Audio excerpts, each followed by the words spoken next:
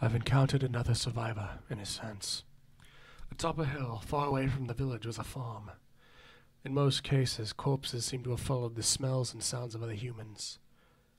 But they weren't able to track some of them, which may explain who I found.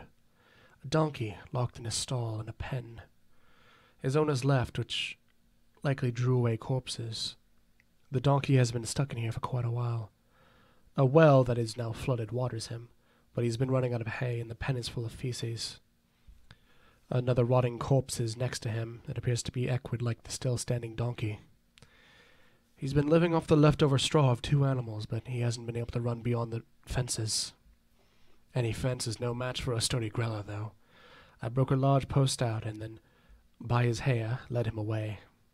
The donkey didn't understand for a while. It hadn't been free in a few months. It hadn't occurred to me that asses could be shocked with horror as humans had.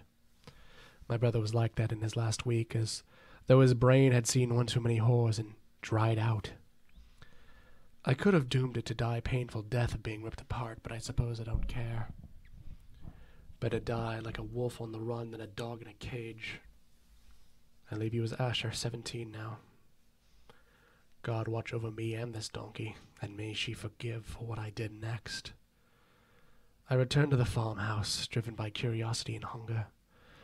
Low on supplies, the nights will grow longer and longer, and I will need more and more to survive.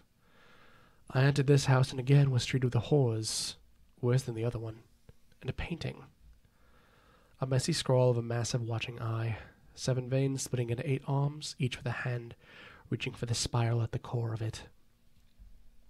How many people knew about this cataclysm before it happened, worshipping this chaos like a god? Or is this a symptom of the Norgothan plague as well? At this point, I fear I may have to stop breaking into more houses just to satiate my ignorance. I found something else in the house, a pre-colonization lantern. It still works.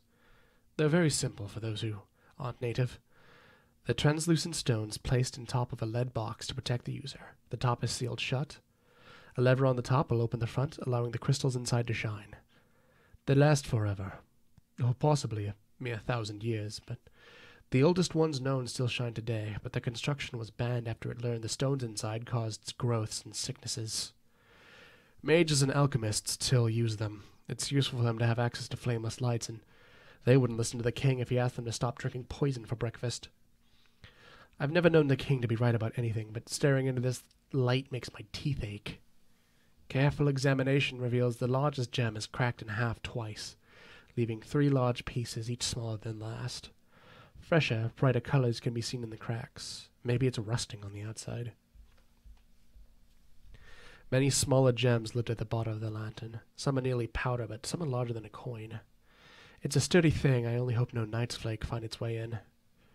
Darkness may have its calms, but light holds sanity.